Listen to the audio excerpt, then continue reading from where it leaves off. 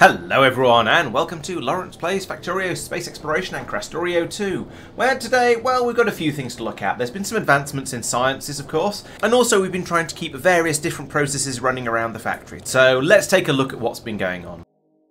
The first thing is that I've implemented Marc's new thermofluid cooling system over here for the deep space science, because previously we had a range of problems. It was down here with the antimatter wasn't being produced, and it was a slightly funny one, because at first I thought it was because we weren't able to bring the supercooled in fast enough, but it turned out to be we weren't getting rid of the warm quickly enough from down here, so all the buffers were filling up, and that meant that the tanks up at the top here had managed to fill up because there wasn't any being stored in the buffers in the radiators, and so. Well, it turned out basically all of that boils down to, or freezes down to, they're not just straight up not being enough for these radiators. So instead of having them coming out all the way to about here, we now have them coming out all the way to here. However, they're all now under the spell of this wide area beacon here, which is making them all run at presumably much faster. Yes, almost 5 times their normal speed. So that's really good. It's churning through it nice and quickly.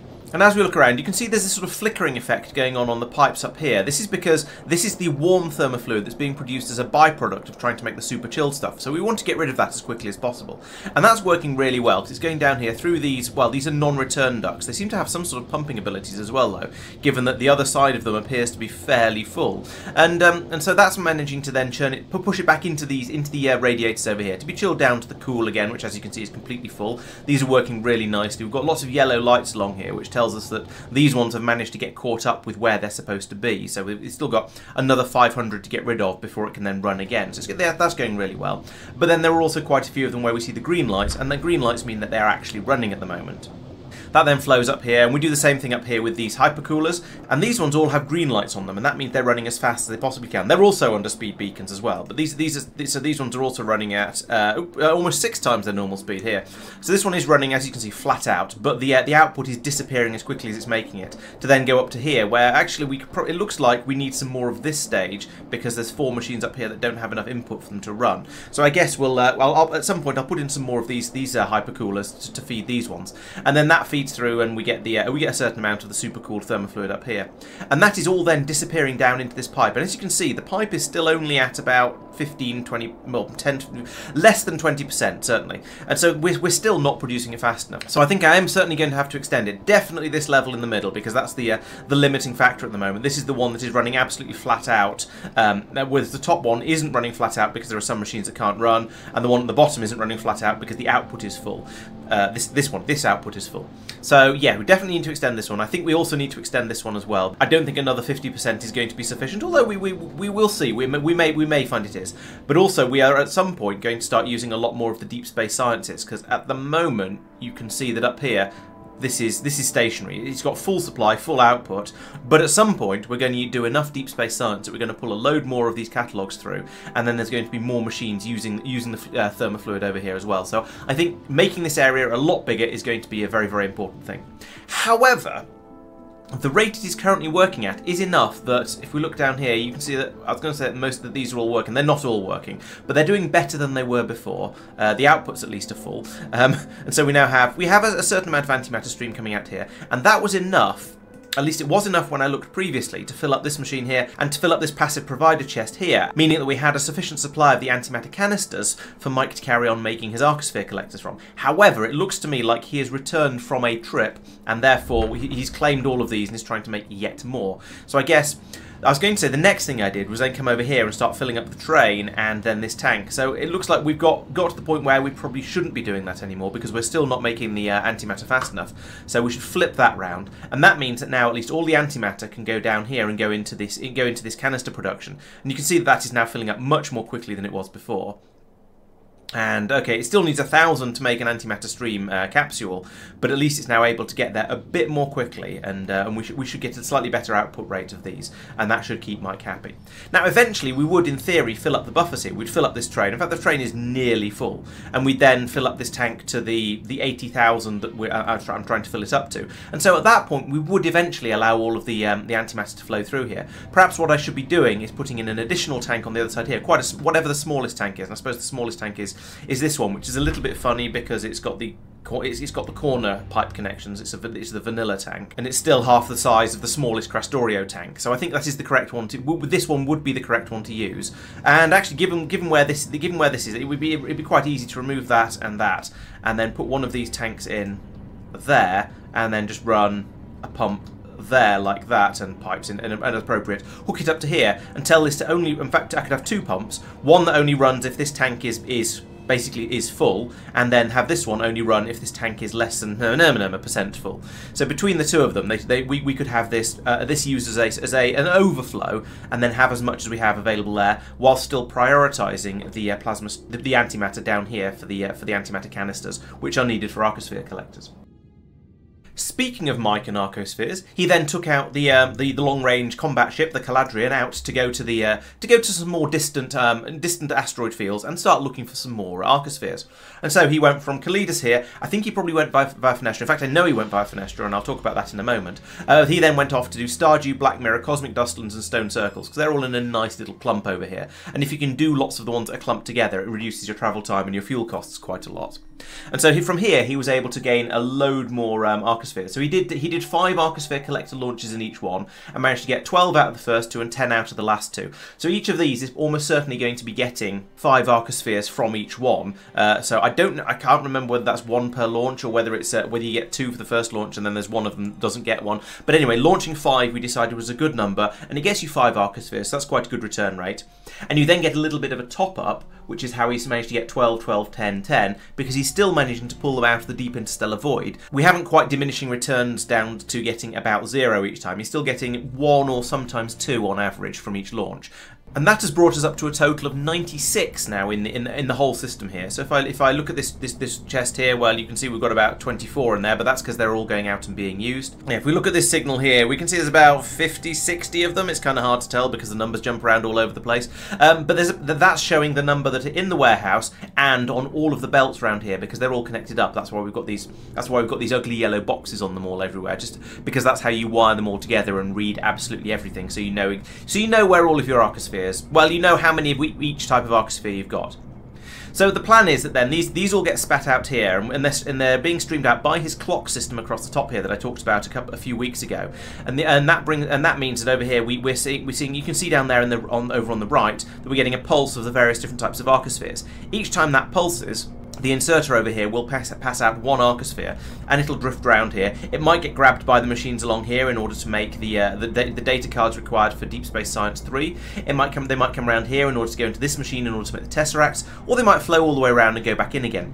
So in theory, if we had an arbitrarily large number of Arcospheres, we'd be able to keep the whole thing balanced, and we'd be able to continually send out a steady stream of Arcospheres around this belt here, and we could potentially then put as many machines as we wanted around it, and we just have a big sushi system, and we could then separately sort them out and send them out to these machines in order to fold them and keep the system in balance. It's kind of working. For the system to work as it is, we're going to need a few more Arcospheres yet, so Mike is going to have to go out on a few more trips, which is why I'm still talking about and messing around with the antimatter production. So he's going to need a few more trips, and maybe bring us up to 150, 200, something like that. When we've got roughly twice as many Arcospheres, I think the system is going to work quite nicely. And as you can see at the moment, these machines here are all running quite happily. We are pretty steadily, because these are the ones that are sort of the top priority. They're getting a steady stream of fresh Arcospheres of all types coming out along here, and so they're working reasonably well. They're feeding the data cards along into this machine, which is then, as you can see, is in fact running at the moment. We don't seem to have a backlog building up yet. Maybe we need some speed modules along here, or maybe we just let it run until we've got a backlog of them down here, because this is actually starting to build up a gradual backlog. So yeah, it seems to be kind of basically working in a way. But this brings us on to the other big thing that Mike has done, which is to put in this machine here, this grav facility that's making the Naquium Tesseracts. So this is an increased dimensional thing. So originally you have, you start off with Naquium plates, or technically you start off with ingots, but we're ignoring the ingots. You start off with plates, which are 2-dimensional. Then you make them into cubes, which is being done over in the original Deep Space Science area. So they're 3-dimensional. Then you combine some of those and you make them into Tesseracts, which are 4-dimensional, but you can't really display that in, certainly you can't display it in 2 dimensions. It's really struggling here. And those those then wobble out along here, drop down the belt, and they can be fed in down here, where at the moment they're being used to make the Tier 3 Deep Space Science packs, although we seem to have a shortage of coolant over here, so it looks like this is another place where the coolant system is going to need to be upgraded. So well done there. There's going to be going to need to be some big upgrades along here by the looks of it, because we've just got too many machines. Yeah, all the way up here. All of the some of these Arcosphere machines. Actually, no. Then yes, all of these Arcosphere machines are using thermofluid. So we're getting through lots of it up here. We're getting through some of it in this machine, and so on. We're getting through a lot of it, and we just haven't really upgraded it. We've just sort of built up and built up and built up along here with all of the extra sciences. And there's this very, very early game thermofluid chilling system running down here. It's still using thermal radiator 1s mostly. So yeah, a big upgrade is needed down here. So that's going to be another copy of Marc's thermofluid design, the one I showed you at the beginning of the video. Anyway, so it's running a bit slowly because we have a shortage of thermofluid. But that means that up here we are able to chug through and make a very slow trickle of the Naquim Tesseracts like that. Well, he's putting some of them into a box over here because of reasons. I don't know where those are being taken away to, but apparently they're needed somewhere. Where is that bot going? Oh, it looks like it's coming over to here somewhere. So there is something up here that's being made. Oh, I see. I think Marc has started stealing them in order to make the wide area beacon 2s. Because yes, there we go. There's some Naquim Tesseracts. So those are going to be kind of pricey, but they are going to allow us to make things run incredibly quickly. That's spoilers for later on, though. So I'll stop talking about that. And so yes, we managed to get all of this running. Mike put in all the belting along here, but then he had to go to bed. So after we researched Deep Space Science 3, the actual packs, Tristan then came along here, set up the recipe on these 3 machines. So they are now capable of running. I won't say they are running, but I will say they are capable of it, at least when all of the rest of the ingredients start to trickle through. And finally, around here, Mike also went through and tidied up all of the Arcospheres that got sort of lodged in the machines, because of the way it works. If you don't have things everything working perfectly and smoothly, because perhaps you only have 96 Arcospheres instead of the 200 you actually want, you can see you get problems like this, where we've got a couple of Zetas that are tied up in this machine. So he went round and grabbed up all of those spare ones that were caught up and put them back into the central system here, because there were about 30 or so of them. No, he says about half of them. So well, yeah, we're looking at about more than 45 of them being stuck in the various machines. And if we look over here, you can see there's a couple of each, but that's sort of fairly normal, because that's a machine being ready to run 3 times before it has to get more stuff. Over here, we've got 2 of the Zetas and none of the Xis, and 1 of the Lambdas, so it's a bit out of balance there, but mostly it's these machines that will end up grabbing a couple of Zetas or a couple of Gammas, and that happens because the system goes, oh, we're a bit short of whatever it is that we need for this recipe. I'll pass some out, and they'll trundle around there, but it'll only be able to unload 1 of them because we've actually run out of one type of Arcosphere in here, and so then the machine will snaffle it up like that. But until it gets some Phis, it can't actually use these Zetas, so they just end up sitting there and not being used, which is a little bit of a shame, but it's a problem that will eventually go away once we have enough Arcospheres that the system can just run and keep itself reasonably tidy. Or there might be a little bit of tidying required from time to time, but also it won't matter. If you have 50 Arcospheres and 40 of them are caught up in the machines, then you have a problem. If you have 200 Arcospheres and 40 are caught up in the machines, then you have a very, very small problem. It matters a lot less. And if you have 1,000 of them and you've lost 40, then it doesn't really matter at all. It's absolutely fine.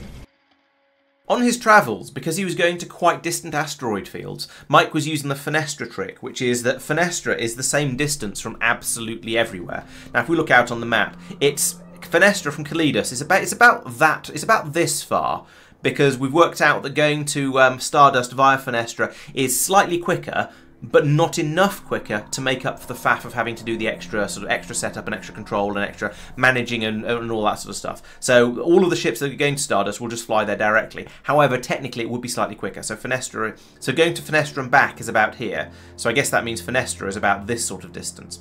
And so Mike was using the trick of going there in order to get out to more distant asteroid fields, and he stopped off here and pointed out that there was the broken Stargate over here, and he was asking, well, should I repair it? And we said yes, that sounds like a good idea. So we'll watch while he did, and after he repaired it, put the ring back together, this platform appeared at the bottom. And this is a thing that it looks like a lot like the rocket silos, in that you can feed stuff into it and it will do things. We don't actually know what those things are yet, so at some point we'll need to set up some sort of power supply, a supply of the cables and the processors, batteries, space pipes, but all being brought out here so it can churn through them. And I suspect, because, it looks like a Stargate, these things along here, well, you can click on it and you can, it can output signals. So maybe we'll run cables from there and we'll read what's on it. And I don't know. This is sort of the first tastes. Well, second taste. This is an early taste of the archaeological challenge. That is is the alternative way of winning the game, other than just making a ship go very, very fast for quite a long time. So there is a puzzle set up in this, and it revolves around, we believe, it revolves around this Stargate and the various pyramids that are scattered around the universe. So each major planet has a pyramid on it, and you can go down there, fight off some biters, and you can rescue a tier 9 module. However, as well as the tier 9 module, there's also some sort of design on the floor, like this, or this, that you can have a look at, and you can then do, and then there is some sort of puzzle that pulls all of this together, and we haven't thought about it at all yet, but we're going to be looking at that once we've finished all the basic sciences, and maybe once we've done the spaceship victory, or we might deliberately not do the spaceship victory, so we actually trigger a victory when we complete the archaeological stuff. We also noticed while we're over here and looking at it that there is this wrecked ship over here, and Mike was going to go in and just salvage everything from it because, you know, you might as well. It's resources. Now, a lot of it is junk, so these ruins can perhaps be turned into scrap if we're lucky, maybe not. There's a load of scrap in here that we can recycle. There's some condenser turbines that, I mean, we use condenser turbines, but not in particularly large quantities. There's rail, which is nice. There's a huge number of combinators up here. But then we noticed that some of these combinators have got stuff set on them. So we ran some power over here using Mike's spaceship that was parked down here, and then running the power up these pylons along here to power up this whole area. It doesn't seem to be anything particularly exciting. We've got a little bit of logic programmed on these combinators here. We've got this one saying if S is greater than 0, then input number of C's. We're outputting 236 million C there and minus 2.1 bajillion here. It doesn't look that useful or interesting, but we thought we'll leave it here just in case there's some sort of clue in that we haven't really discovered yet. There's also a handful of the Naquium processors here, which we haven't even developed in real life in the game yet, so we can't make those, or we don't even know what they are. But there's a few there that we can grab if we want them. There's also some uranium ammunition, which we haven't really been making, and then some basic guns and a thruster suit as well, which is all very nice. Yeah, there's a little bit of stuff scattered around, but how useful most of it is. Oh, and some more Naquium accumulators; those would be quite nice to nick. But yeah, you can see there's not a lot of particularly valuable stuff here. I did nick a load of it when I first came out to Fenestra, but I left some of it behind, partly because I was too lazy to salvage all of it, and partly because I didn't notice these accumulators or somehow this solar panel, because apparently I'm just not very observant. On the subject of arcospheres, Tristan has been doing some updates to the graphometron, and so you can see down here we've got all the different types of arcospheres, and rather than being any kind of absolute number, these are all being displayed as percentages. So does that mean that all of these are? I'm not quite sure exactly how this is supposed to work. I'm guessing that it's percentages of. If they were all balanced, they'd all be at 50%, I guess. And maybe this, I don't know why this bar is the biggest, but also red. So I don't know. I'm not quite sure what's going on here. Tristan has mostly told us that, well, here is their arcospheres are being monitored on here, and it is giving us information. And whilst it is giving us information, I'm not quite sure what that information is telling us. Maybe Tristan will tell me in the comments for this video or before the next stream, and I can discuss it then, or maybe in the next video. There's also been some other fiddling on this area as well. So over with the Smoil area, all the things that are produced by oil processing, it's no longer really relevant to have them on the graph, because as I touched on last time, all of these things are made on demand. So there's no point in monitoring how much sulfur we have, because when a train turns up, we'll make sulfur to fill it. And the same with plastic. There's no point in monitoring how much plastic we have in storage, because a train will turn up and then the machine will go, okay, there's a train here, I shall make some plastic, and they'll churn it out and fill the train up. So there isn't really anywhere to monitor for, say, sulfur anymore. And I would say all plastic, except the plastic is a little bit funny, because we have this overflow area here that is making plastic. And so this one becomes a problem if it gets too full. And so what Tristan's done is he's inverted things a little bit for the plastic down here. So you can see that we've got quite a tall bar, and that means that warehouse is quite full. It's like, that's like 75% full or something. And so the bar has gone red, saying, oh, by the way, there's quite a lot of it. If we had a lot less plastic, the bar would be down here somewhere and would be green to tell us that we're absolutely fine. Maybe in theory the light should fill up from the top down. I don't know. It's a little bit odd, because, or if at a glance, if this was very, very low or had run out completely, I might think there was a problem.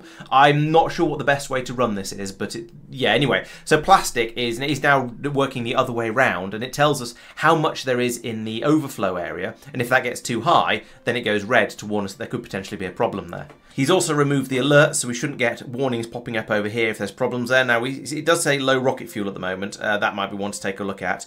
The iridium, holmium, and some of the other stuff I shall look at in a little bit more detail in later on, or possibly in another video, because there were some problems there. But we'll come back to those. The relevant part from here is to notice that over here we have a serious iron deficiency, and this is because, well, it's an in progress thing. So I touched previously on how over here the iron production system that we've been using for quite a while is very, very old tech. It's using tier 1 beacons, it's using basic chemical plants, it's using industrial furnaces instead of advanced furnaces. This could all be a lot better. The copper ones are even worse because they're using tier 2 modules as well. However, our demand for copper seems to be much lower, which is very strange for late game Factorio. But our demand for copper does seem to be much lower, so we're not so worried about that one. But the reason that the iron area is so empty is because Marc has cut it off, and he stopped producing. We've in theory stopped producing iron and steel over here. Now we have a bit of a backlog. There's quite a lot of steel here. We will eventually churn through all of this, but at the moment we're all trying to get rid of it all, and that is because Marc has built a new iron smelting area over here. And this is going to be using sort of more modern techniques. And you can see that over here we've got a lot of different warehouses going on over here. We'll have a look through those in a moment. But up here we've got now, this is a more modern smelting system. So we're using advanced chemical plants. We're using the advanced furnaces. Now there isn't an advanced casting machine, so that just means we have lots of those, and then powerful beacons here. He's using compact beacons, which I shall talk about in a little while, because there's reasons behind that, and they're not entirely good ones. And so this is now a much later game, probably almost using end game tech at this point, allowing us. Then this will presumably produce the iron and the steel about as quickly as we were producing it from the other system. But as you can see, it's a lot smaller. In fact, a nice way to measure this is to take a copy of this and then just wave it against the old system over here. So you can see it's about the same size as this steel production facility that we had before, and so it's about the size of this steel production facility as well. And it's about half the size of the iron production facility. So by moving over to this new design, we've basically shrunk the whole thing down to about a quarter of its previous size. Granted, the station area is quite a lot bigger, but we're using faster belts here. It's all going to be running quite nicely. And what I noticed quite interestingly is the iron and steel ingots are going to be coming out down here at the bottom. I noticed we're not making plates. I'm not sure whether that's something we should be worrying about, but we're not. I don't think we use plates anymore anywhere really, but I hope that Marc has checked that properly. But then we have the labelled input station, so we've got coal and wood coming in here. Those are being brought over up here to be turned into the charcoal that's then used for the steel smelting. And then we've got pyroflux and acid, they're coming in for various smelting and clean things. Now the interesting part here is that we have 4 different iron ore input stations. And the way this works is that it essentially sets up priority by force feeding it through from any lower station up into the next one above, and then it won't call for a train unless it's running low.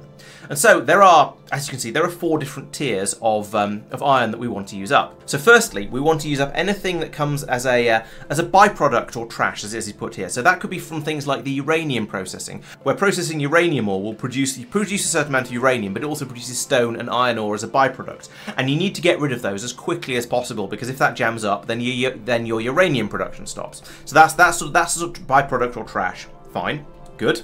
Then there's the iron that comes from core processing, because again, there's a steady amount of that being produced. We want to get rid of it as quickly as possible. However, it's a slightly lower priority than this one, because we do have a system for turning it into matter and into landfill if we have an excess of it. So that's the second priority, because we want to keep using it up because it's basically free.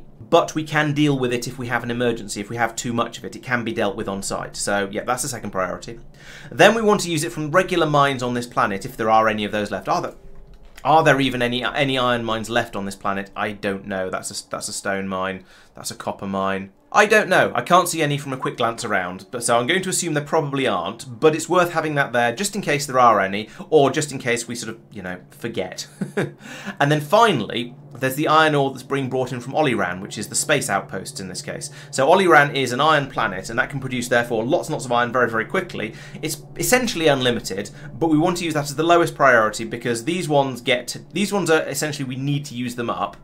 This one, we might as well use it because it removes the logistics cost of bringing it over, because it's just coming in by regular trains. And then this one is essentially unlimited. So as each one fills up, it'll pass the iron ore straight up into the warehouse above. So for example, if we brought in a huge amount of trash, it would get passed up here and go into this warehouse, and that would stop any being brought over from space outposts. Because we're watching for how much is in here, or rather we are looking at the amount...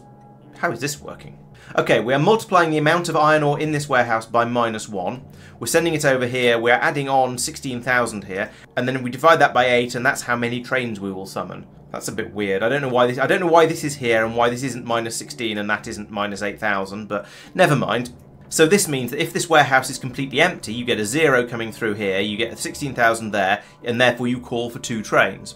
If the warehouse is completely full, then you get a massive number coming through here, you get a negative number here, so you don't ask for any trains. So essentially we will only ask for trains if this warehouse is fairly empty, and that should mean that between the lot of them, we should always have a decent supply of iron available that will go up through here and be processed down into the iron and the steel that we need for all the rest of the factory. In order to help get the resources over to the new smeltery area, Tristan is working on putting in a new rail. So we've had this one for a little while, which allows trains to come from this area and go out this way. And the reason there's an angled bit in there is to encourage any trains that want to go from down here in general to up here in general, rather than coming through the middle of the base where things tend to get a little bit congested and then up here and it's all a bit horrible. This means that this route is slightly shorter, and so that means a train from down here will come up this way and will in theory go round here and go off to the stations and go off to wherever it's needed over this way, rather than taking an awkward route. And that was quite important because all of the iron from Oliran comes from stations down here and used to have to go to up here. So that was a big journey, and it would, without being told otherwise, would have gone right through the middle of the busiest, most congested part of the base. So having it come around the top side is much more useful. Now this has been built over here very much for that reason, so we can get the iron ore being brought from down here to up here quite easily because they're much closer together. However, we might also want to have other things like wood and coal and, I don't know, trains coming in to get the iron or the steel and might want to come in from over this way as well. So Tristan has started work here on putting in this rail that will go across this lake. So far he's got the landfill down, but he hasn't actually got the rail in place because presumably the landfill finished more or less at the end of the stream. So eventually this will come over here. Presumably he'll also put an angle on that one and it'll drop in through here and join onto the rail down here to give another shortcut system or another alternative route that trains can take. It's going to have to be quite a shortcut to eliminate the extra distance of that up loop there, but I'm sure it'll be fine. So I touched on that Marc had been using the compact beacons here, and I think this was due to a slight confusion. If we take a look at the beacons available in this game, you have the basic beacon, which is the one we're all familiar with from vanilla Factorio, and as you can see at the bottom, it takes 8 modules. Okay, it doesn't take 8 in vanilla, but in now it takes 8 modules, and it has a 50% transmission efficiency. So essentially it can push through half the power of 8 modules, so essentially 4 modules if they're all the same. We've then got the wide area beacon, which is similar but bigger. This one takes 15 modules and pushes them through at 50% efficiency for 7.5 module effectiveness. Great. It also has a bigger coverage area, so it does 14 tiles compared to this one's 3 tiles, so it's much better. You can see why it's called a wide area beacon. Then you get the wide area beacon 2, which has the same coverage area as the wide area beacon 1, but it allows you to go up to 20 modules, so a total overall power of 10 with the 50% transmission efficiency. And so it's a straight upgrade. You can pull one wide area beacon out and put in a wide area beacon 2 with more of the same modules, and it'll just be a straight upgrade in its place. You don't need to worry about redesigning. The third type of beacon is the compact beacon. And these ones don't allow you to put in quite as many modules, and they don't cover anything like as much area. However, they have a higher transmission efficiency. So in a few specialised cases, if you only have a very small number of machines and you want to use the most expensive modules, then they can be useful. So for example, up in space where we've got 2 science labs next to each other, we might want to make a smaller number of tier 9 speed modules perhaps because they're really expensive, and then use a compact beacon to get a slightly better transmission efficiency out of them. But as you can see, the number 1 of these gets 10 modules with a 75% transmission efficiency, so 7.5, exactly the same as the wide area beacon. The compact beacon 2 gets 10 modules at 100%, so it's the same number of modules, but it boosts the transmission efficiency. But again, that's the same total beacon power or total module power as the wide area beacon 2. And so because the wide area beacon 2 will cover a much larger number of machines, for a larger build like this one, you're going to be much better off using the wide area beacons because, okay, you need to put more modules in them. You need to put twice as many modules in them, in fact. However, it's going to cover more than twice as many buildings. Therefore, it's much, much better. So, for example, you can see here, this compact beacon is going to cover 8 of those smelters. If we manage to drop in a wide area beacon 2, I don't know where, we could put it here. If we could squeeze it in here and monkey things around a little bit, it's covering 72, that's 12 by 6, 72 different machines from the one beacon. So yes, it takes twice as many modules, but it works on 9 times as many machines in this particular specific area. Down the bottom you'll have the same sort of thing. So we've got the one beacon in there that is covering 4 machines. If I switch over to a wide area beacon and don't even do any significant redesigning, we're covering 8 machines, so it's equivalent. But also, if you had it like this, you'd redesign it so you had at least 4, maybe 5 high along here, so you'd be covering about 20. So you can see what I mean. For large numbers of buildings, like in a big build like this, your wide area beacons are always going to be better.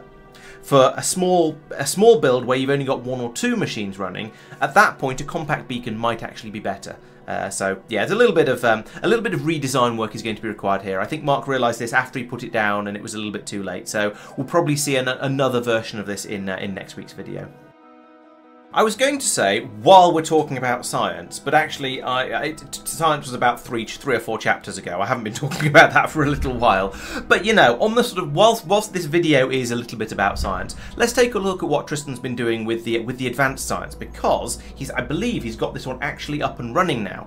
And this was tragically not quite as exciting. We didn't get a big alert saying, ta-da, you have made the first advanced science pack, because we made the first one absolutely ages ago before they changed the recipe on us. But as you can see down here, we do now have the advanced science packs being made properly using the new recipe, using the new designs as we require. And so over here we have a train. I imagine this is a 3-stop train. Yes, it is. So this train runs from, let's see, well, it goes over to here first, all the way over on the other side where these 2 science packs are being made. This has stopped because of, I don't know whys. But anyway, the idea is over here we are making the first 2 data cards for the science pack. The quantum computing data and the up arrow data, power density data. Those are being made over here. Why have you stopped? Because you've run out of energy control units. Why have you stopped? Because you've run out of thermofluid. Great. Okay. So possibly some little bits of boosting is required up here on the coolanting up here. But Tristan's expanded this a little bit to try and take up the slack in what's required. So he put in this was all one machine doing absolutely everything originally. So he's put in a second manufactory, he's put in another 3 of these electromagnetic facilities, and then another 3 quantum supercomputers up here. So yes, it's expanded a little bit. He still needs to think a bit about the input rate of the energy control units and the cooling rate of the thermofluid up here. So this needs a little bit of expansion still, but it does mean a train can come over here, and if we look in this box, there's loads and loads of the accordion data and a certain amount of the upvote data. So yeah, there's a bit of supply over here. So the train will come from here. I'm not sure what the order it is. It doesn't really matter. It'll come over here to grab those. It'll come down here to grab the these ones, the satellite, the GPS data from that's being produced by this probe rocket launcher here. That's taking out the, I don't even know what these things are called, the remote sensing probes, and those go into here. Is this remote sensing data or something? And remote sensing data, not GPS data. Who cares? The train will pick that one up as well, and then bring it up to here, where it can then all be dropped off into this warehouse. It can then be combined with the rainbow catalogues. The rainbow catalogues are made by combining all of the other catalogues, and these are tier 3 catalogues as well, so this ain't cheap. This is pulling in tier 3 catalogues of all 4 of the main space sciences, and then chomping them together and turning them into these rainbow catalogues you see before me. And how many does it produce when it does that? So it takes in 1 of each and produces 2 combined catalogues. That's kind of stingy, if I'm being honest. I would hope it would at least produce 4 of them, because that just seems slightly fairer. And the amazing thing is they then get taken in and they're used as a ingredient for this catalogue. So for this one, you bring in one of each thing and it produces 1 advanced catalogue. That completely breaks the conservation of memory cards thing that's been going on before. I sort of feel that bringing in 4 of these catalogues should produce 4 rainbow catalogues, and then each one of those rainbow catalogues and maybe 4 of each of the other data should then produce 4 of the advanced catalogues, but maybe that would make it all a bit too easy. I don't know. It's just making things expensive, but that's fine. I mean, that's how Factorio goes. You want the later challenges to be harder. It's just, yeah, really I'm just objecting to it breaking the sort of the conservation of data cards that we had that seems to go on through much of the rest of the game. But I guess that's because it's a Krastorio thing rather than an Arendelle thing, so I don't know.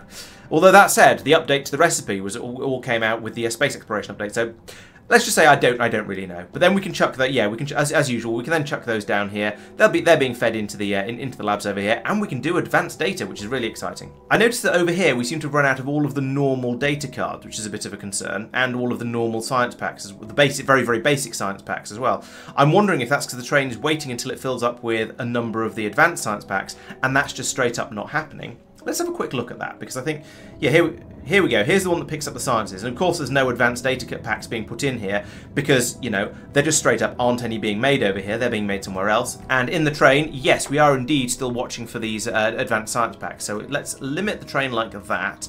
And then, boom, the train leaves because the train was waiting until it was full, and it was never going to fill up because it wasn't going to get any advanced science. So that's going to cause us some problems with science, but never mind. At least I spotted the problem and sorted it out. We can now get that fixed next time. And so, I think this has been rather a long video already. Let's cut it here, and this may turn into a three video week. We shall see how it goes. But as ever, thank you very much for watching. I shall be back tomorrow with some more of all of the stuff we've been up to around and about the factory. This is turning out to, as I said, it's turning out to, we did quite a lot of stuff here. And don't forget to come back on Monday when there'll be another Factorio Space Exploration and Krastorio 2 stream where we'll be fixing all the problems I've talked about and finding new ones to bash our heads against. And on Wednesday, of course, there will be the Satisfactory stream, and then at the weekend there'll be the usual videos as well. So lots of stuff going on the channel. Make sure you're around and you don't miss anything. Thank you very much for watching, and I'll see you next time. Bye bye.